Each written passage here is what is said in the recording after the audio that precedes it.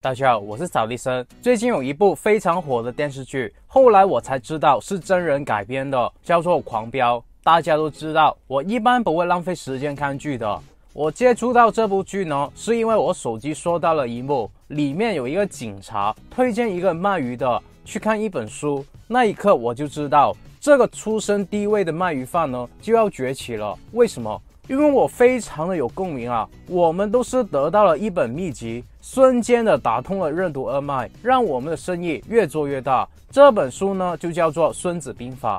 很多人以为穷人是没有机会变富的，因为变富和成功呢需要天赋，需要智慧和能力。那我们去看啊，从古至今呢，天赋最强的、最常被歌颂的有两个人，一个叫做诸葛亮，可以运筹帷幄，决战千里之外；另外一个叫做项羽，可以力拔山河，以一敌百。但你发现吗？这两个人最后的结果都失败了，而他们的对手司马懿和刘邦却可以并吞天下，靠的是什么？一个字：剑。你到网上去搜索所有成功的伟人，他们背后都有很多剑的故事。比如说麦当劳的老板是把原来创办麦当劳的两个兄弟都踢走了才获得成功的。比如说马斯克让他赚到第一桶金的PayPal是把同行的公司并购了，然后踢走人家的老板，所以才成功的。也就是说，一个人从底层爬上去，靠的不是天赋和能力，靠的是剑。那么剑可以学吗？你听过兵不厌诈吗？就是出自《孙子兵法》的剑和诈的意思不都是一样的吗？那有的人就误解了《孙子兵法》教你以弱胜强的，以为一个弱者只要足够的剑就可以胜过强者。其实不是的，《孙子兵法》教我们的是如何从弱变强，再去以强欺弱的。那这本书呢，已经过了几千年了，已经没有仗可以打了，还关我们什么事呢？这是因为你不能够理解商场如战场。以前的人创业叫做打江山，现在人创业就叫做做生意。孙子兵法是最牛的书，没有之一啊！因为以前打仗输了是要掉脑袋的，它不可以乱写的，以至于里面的心法和招式呢，吸引了很多外国的政治家、企业家、资本家都偷偷的去学啊。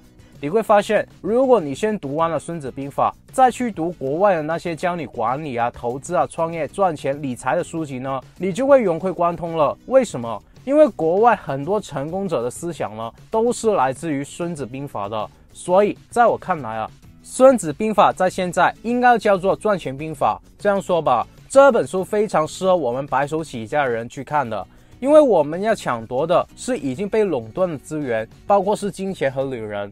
但因为里面是文言文，你未必懂得如何把这些心法去落实和实践，所以我重新的把这本书看了一遍，把过去能够帮助我混上去的道语术都毫不保留的分享出来了。那么你要做的第一件事呢，就是跟我的思想做连接，为我撑腰点赞啊。第二，这频道是专门培养老板、投资家、有钱人的。如果你不想错过这些最快的资讯，你可以跟其他的45万兄弟姐妹一样，免费的订阅我的频道，然后开启你的小铃铛啊。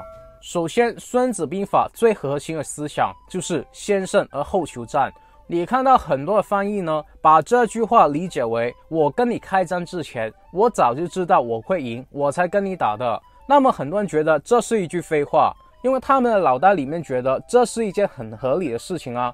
难道我明知道会输，我还会跟你打吗？那你去看看，为什么这么多的人投资会被套牢和亏钱啊？为什么那么多人去追一个女生会失败啊？为什么那么多人创业之后要破产啊？就是因为他们没有先胜，然后就去求战了。他们都是凭感觉的去开战的。大部分的人，当他们听到一句话的时候，他会觉得自己每一个文字都能够听懂，所以就觉得自己听懂了这句话。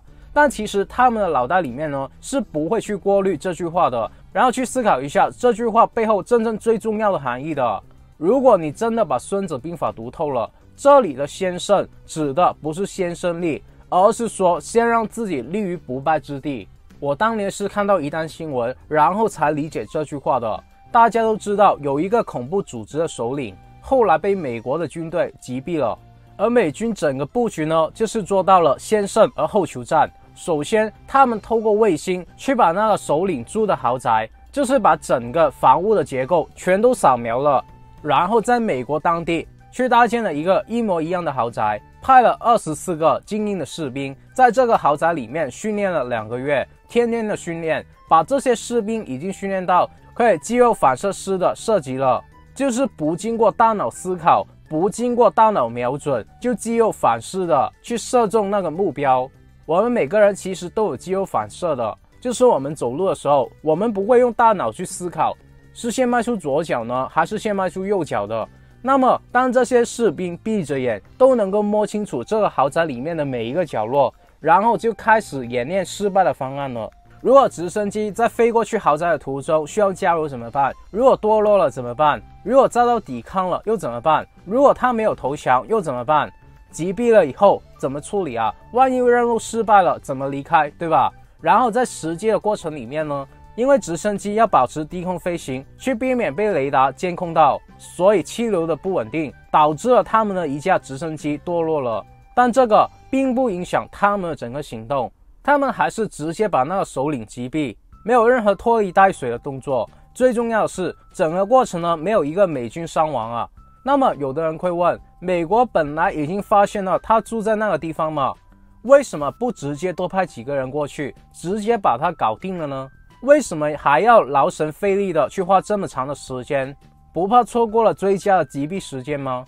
这个就是先胜而后求战。就算任务出现了意外，我也已经有了无数个后备的方案去解决，我已经立于不败之地，我才会跟你打。如果我没有立于不败之地，我宁愿错过了最佳时机，我也不会跟你打，对吧？一定要先保证自己不会输，就是我们下围棋啊，高手是不会贸然的进入中间去争夺的，他一定是占那些边和角，我先有根据地，有立足之地，立于不败之地，然后再向中间发展的。得一寸是我的一寸，得一尺是我的一尺，先立于不败之地，不打没有把握的仗。我要么不出手，我要出手的时候就一定是有必胜的机会，这就叫做先胜。日本的宫本武藏，他也是孙子兵法的粉丝，他结合了日本的文化，总结了一句话，就是这刀啊还没有拔出来的时候就已经决胜负了。也就是说，当一个高手出手的时候，你已经败局已定了，因为他不知道他自己能不能赢之前呢，他是不会出手的。所以很多认识我的人，他们都觉得我没有集财，但是那些有集财的人呢，跟我做生意，他们都赢不过我的。为什么？当有集财的人做生意和投资呢，他们可以瞬间看到这个项目，这家公司的潜力有多大，能够赚多少钱，因为这些人的脑子转动比较快嘛，所以他们可以很快的说服别人跟他们合作，签订合同。那么你跟我去介绍一个项目，我基本上都会拖着你，让那些有集财的人先进场去试试，然后我回家慢慢的去看看这项目的风险有多大，这风险我能不能承受得起，一旦出现问题了，我能不能离场等等。就是我宁愿错失了这个项目，我都不会立马进场的，我会算好一笔账，确保自己不会亏了，才去做一个项目的。很多人不能够理解，做一门项目之前呢，就知道可以不亏吗？比如说我最近去拍了一套照片，我就知道这门生意是稳赚的。首先呢，如果是传统的做法，你开一家门店，你最多只能吸引到附近100公里左右的人来你这边消费，就算你的服务再好，你的生意也是有局限性的，因为你的客源有限，对吧？按照这个思路，传统的摄影棚要开在什么地方呢？肯定是商业的地段啊，因为他面对的是消费水平高一点的人，这些人才愿意花钱去化妆，穿美美的衣服去拍照。也就是说，传统的摄影棚呢，不但要先花一大笔钱去租门店，而且它的客源还是有限的，而且你还没有算摄影师、化妆师、修图师等等的成本，那这就叫做什么？未赚钱先亏钱，对吧？这种生意我自己呢是绝对不会碰的。但我接触到的这个摄影棚呢，它开在了比较偏远的地区，但是它的客户非常的爆满，因为我们都是在不同的国家的地区慕名而去的，而且是先付了一笔定金，也就是说，他还没有提供服务，就已经把钱收进自己的口袋了，他基本上已经回本了，他已经立于不败之地了。那他是怎么做到呢？他会把一些摄影的作品放到一些自媒体的平台，比如说 YouTube 有25亿的人，他不需要很厉害，只需要1万粉丝，有1000个人愿意买他的服务，他1年的预约就已经爆满了。也就是说，他还没有做生意之前呢，已经在互联网上收了1年的定金，比如说1000人，也就是每人$600而已，他就收了60万美金，对吧？但他1年的成本才20万，那么多出来的这40万就可以多开2间门店来接更多的生意了，对吧？这就叫做杠杆。最重要的是，它的利润是非常高的。比如说我拍了100多张的照片，它$600的套餐里面呢，只包了15张的修图，其他的照片都是要删除的。但是如果你想要保存这些被删除的照片，你要每张$30来计算的。如果你想要便宜一点，你就要买它下一次的套餐。换句话来讲，它后续的收费才是最赚钱的，而且还确保了很多回头消费的客人。那么你按照这种思路呢，你会发现所有的服务都可以用这种商业模式来赚钱的。比如说你教人家打篮球好了，是不是可以在网上先收钱，然后你再去请教练去教人啊，教魔术、教英语，甚至教人家追女生、打游戏也一样的。而你知道我无缘无故的为什么会去拍照片吗？因为这个老板就是我的弟子啊，而整个商业模式都是我设计的，这还不是特例哦。就是说你不懂任何技能，没有任何兴趣，但你知道打工是没有前途的，你希望有自己的事业，你一定要学会打造一个在网上24小时自动赚钱的品牌。因为这不需要你先辞职，而是说我们先立于不败之地，先把钱收回来再去做生意。而详细的操作呢，我放在了一个价值$1000的2023全新培训营里面。但如果现在你为这部影片点赞和订阅我的频道，你就不需要$1000，更不需要500、200、100，甚至$1都不用，我完全免费的去教你。想要成为我其中一位弟子的，听好了，赶快在影片描述栏的第一条链接报名，我会在里面用真实的数据把一线呈现给你啊，让你去看到另外一个世界。那其实孙子兵法教你的是如何避免危机的发生，但普通人喜欢的纯败的往往就是如何赢得危机的人。所以诸葛亮和项羽以小敌多的案例就让他们成为了英雄，但实际上在战场和商场上面能够成为最后赢家的往往都是以强欺弱的。孙子兵法追求的不是打胜仗那么简单，而是全胜。什么意思呢？我们小时候被人家欺负，被人家揍，我们第一个反应就是揍回去，对吧？所以你就让你的爸妈给你去报名学武功，那么结果就是你学会了武功之后真的揍赢他了，但是呢，你们两个不但都受伤了，而且还被学校记过。最可怕的是，你回到家还要被父母揍一遍，是不是这样的？对啊，你是赢了那个欺负你的人，但同时你们两个都变成了输家了。这个简单的道理，大家现在都能够听懂。但是在职场和商场里面呢，你们面对竞争的时候，你的第一个反应还是跟那个小孩子一样，想着怎么打回去。那这结果就注定你自己一辈子都是一个输家，甚至鹬蚌相争，渔翁得利。一个职位你们2个人争来争去的，到头来第3个人上位了，2家公司去打价格战，把产品和服务卖得越来越便宜，到头来你的对手先倒闭了，你自己也亏损了90%。你不去打，大家还能够继续的赚钱，你打了，大家都要亏钱，那为什么要打呢？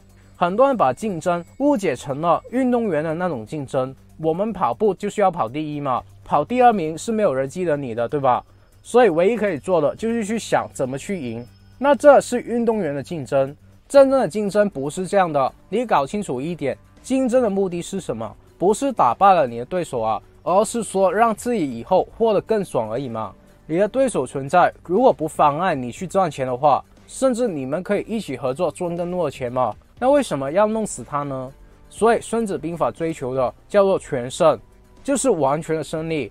怎么做到呢？唯一的办法就是不用打就能够赢啊，就是孙子讲的不战而屈人之兵。什么意思呢？在金庸的武侠小说里面，我认为最牛的就是九阴真经里面的移魂大法。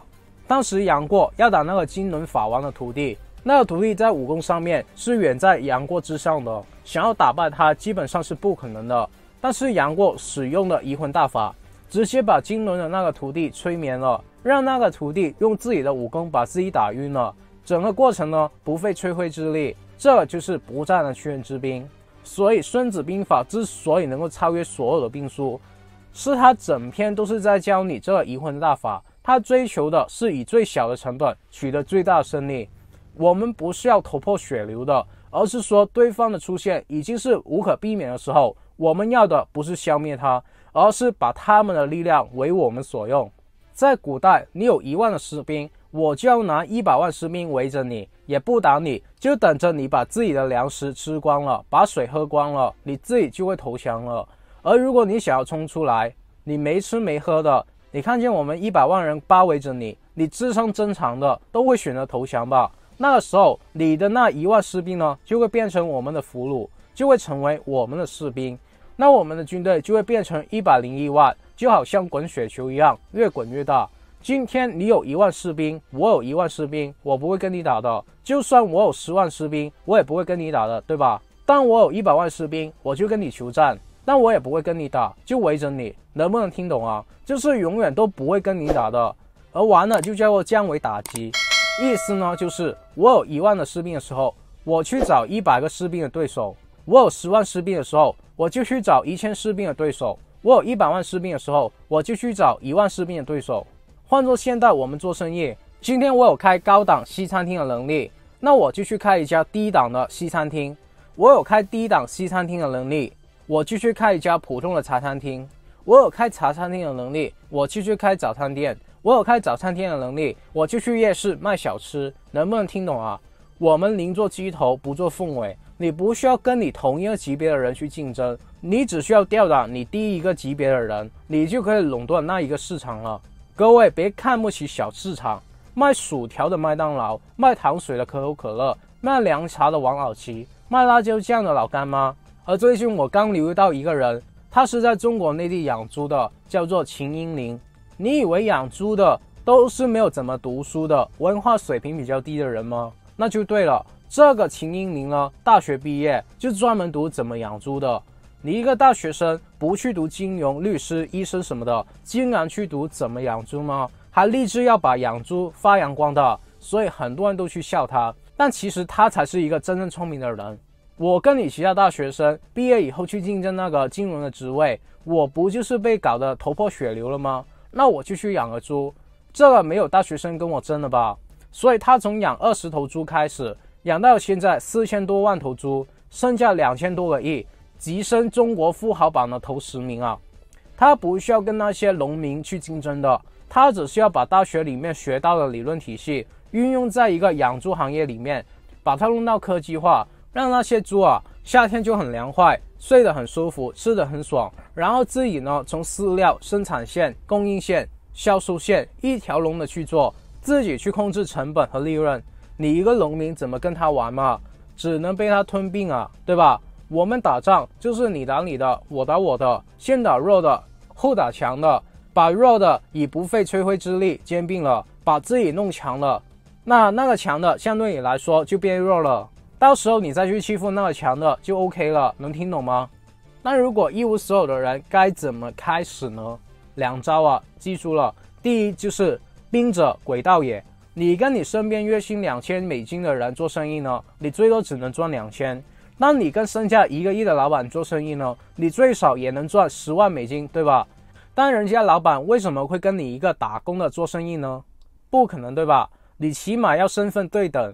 这就是为什么我上一部影片说的，你一定要花点小钱注册一家有限公司，这样你就可以称呼自己为老板。我自己当初年赚$100万的时候，我出席了一个老板朋友的生日 party， 里面的人有的开保时捷、开法拉利的。那么我当时自己初出茅庐嘛，刚拿了驾照，买了一辆2手的旧款奔驰 CLS 350。那时候我走过去都没有人要搭理我的，我连自己都看不起自己啊，我觉得自己不配在这个场合，更不可能跟这些人做生意。直到我那个老板朋友介绍我年纪轻轻的就可以赚到$100万的时候，很多人就过来找我喝酒，奉承我，希望跟我合作。我很久以后才发现原来这些开保时捷、法拉利的人呢，他们才连赚10几20万左右，房子都没有的，就不断的买奢侈品、豪车，住豪宅来住。我才发现那些开保时捷的，虽然赚的钱比我少很多，但我在他们面前就没有自信了。然后他们呢跟我谈生意，跟我谈判，他们的社交地位都是比我高的。如果我不知道他们的家底，我也只能跟这些比我差的人合作。当然，现在我已经进化到，我听到一个人讲几句话，我就大概能猜到他的身价。但是这件事呢，让我明白了《孙子兵法》里面知己知彼，百战不殆的意思。为什么要知道别人的资讯？因为我们能不能赚到钱，最重要的不是我们真实是什么样子的，而是知道别人认为我们是什么样子的。其实诸葛亮懂不懂《孙子兵法》？他肯定是懂的，但他就是明知不可为而为之。他明知道刘备不可能赢的，但他还是出山跟着这个人，所以才会输的。你看他那个空城计，就是兵者诡道也。他跟司马懿过招，他打开了城门，自己坐在城墙上面，不慌不忙地弹着琴，仿佛就是告诉你司马懿，你有种就进来啊，我已经布满了天罗地网。但其实他里面真的没有几个士兵，而就是因为他这种虚的行为，就打败了带着10打10几十万士兵的司马懿，不战而胜，对吧？所以我们做生意，你没有钱也要装到很有钱，没有客户也要装到有很多的客户，没有人才也要装作人才济济的。我们通过杠杆买房的，银行愿意借钱给我们，为什么？为什么我们到银行不需要排队，有人帮我们拿号码牌？为什么我以前做批发的时候，供应商愿意赊账给我们呢？甚至不需要我们的定金呢？就是因为兵者诡道也，我们不需要是真正的大客户，只要他们觉得我们是大客户，我们就可以获得大客户的特权。能听懂了吗？记着，没钱的时候我们做生意，你宁愿花2000美金买一件衣服，都不要去买10件200块的衣服。你宁愿贷款买一辆好车，也不要全款去买一辆二手车。这都是我们的生财工具，舍得，有舍才有得嘛。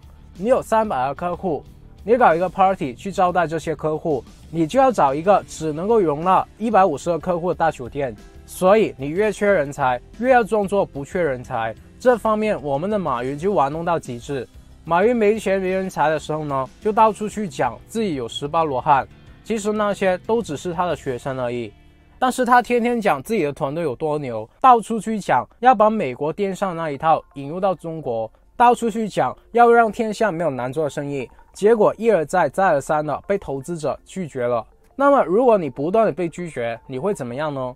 我不是想要问你，你会不会放弃这种打鸡血的话，而是说你会不会告诉你的团队，你今天又拉不到投资呢？这马云啊，就跟他的18罗汉说，他今天见的那些投资者呢，格局都太小了，所以我不要他们的钱，我拒绝了他们，我不愿意让他们投资我们的阿里巴巴。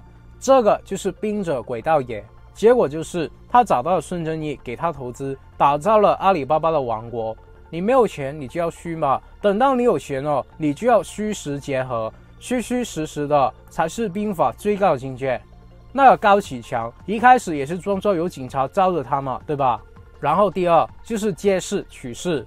有一个著名的企业家讲，站在风口上的猪都会飞啊，这个指的就是孙子兵法里面的势，趋势。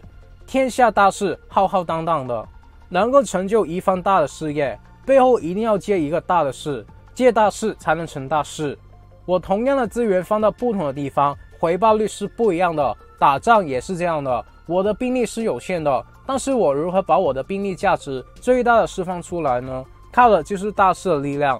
我们看大家最喜欢看的就是小说里面这诸葛亮借东风啊，就是顺着东风去射这火箭，把这曹操打跑了。这东风呢就是趋势，他顺着天意去走，所以他就赢了。为什么台积电可以这么牛啊？因为他也是顺着天意去走嘛。他知道未来所有国家都需要芯片，所以他就垄断了这方面的技术。现在你需要芯片，就需要找他嘛。那你不是被掐了脖子吗？那他自然就有钱了。比尔盖茨看见了未来每一家都需要一台电脑，所以他就做了微软。现在你要用他的软件，就需要付钱给他。朱克伯格就是看见未来每个人都不需要再递名片了，而是交换社交媒体，所以大家都会用他的 Facebook 嘛。而人流最多的地方就是最赚钱的地方嘛。今天你要打广告，你不会在街上的广告牌打广告了，而是在社交网站去打广告。所以 Facebook 最大的收入就是来自广告费啊。而如果普通人你没有做过生意的，你不可能去发明一个软件和一台电脑嘛。但是难道你就不能借势取势了吗？互联网这时代绝对是可以的啊。比如说你喜欢打游戏，那你就把打游戏的过程录下来，做成讲解，你就对着电脑讲话，就好像我现在一样不露脸的，然后把影片放到 YouTube， 只要有人点击你的影片，你都可以获得广告费。而当你掌握了流量了之后呢，聪明的商人就会主动找你合作，因为你掐着他们的脖子嘛，他们想要自己的品牌曝光。在当今这个时代，最有效打广告的地方，也就是人流最多的地方，就是 YouTube 嘛。你这样也是在做宣传啊，而最重要的是，你几乎是零成本的，你失败了也就失败了，但是你成功的话，你是可以直接辞职的，然后环游世界赚取被动收入。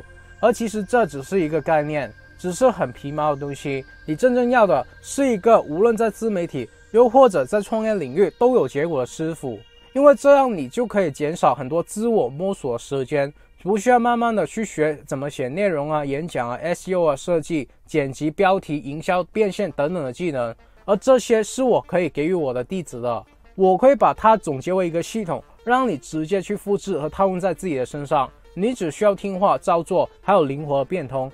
我会直接告诉你做什么、怎么做。如果你有兴趣成为我的弟子，一定要在影片描述上的连接走进我们创业商学院的大家庭，我会永久的带着你在里面创业。而现在我们还会提供最后的前期优惠，还会额外的送赠财富自由品书会永久的会籍。你除了可以听我们团队拆解100本书之外，我本人还会教你不定期的财富自由课程。最重要的是，我们有一个几千人的 Facebook 精英群组，我们会在里面分享真正第一手赚钱的资讯，而我们马上就会取消这些额外赠送的东西了，所以千万不要错过啊。那么孙子兵法最重要的就几个概念嘛，先胜而后求战，追求的是全胜，不战而屈人之兵，知己知彼，百战不殆，兵者诡道也，还有最重要的借势取势。好了，有什么问题可以给我留言，只要你们能在我今天说的内容里面找到1-2句话是有用的，能够帮助自己的人生过得好一些，我就心满意足了。那么接下来的每周四8点30分，我都会继续分享关于成为富人、企业家、投资家、达到财富自由的免费信息。如果你不想要错过，我还是呼吁你订阅我的频道，然后打开小铃铛，然后无私的把影片分享出去。我真心的祝福为这部影片点赞的兄弟姐妹们早日达到财富自由。好了，我们下个礼拜不见不散吧，拜。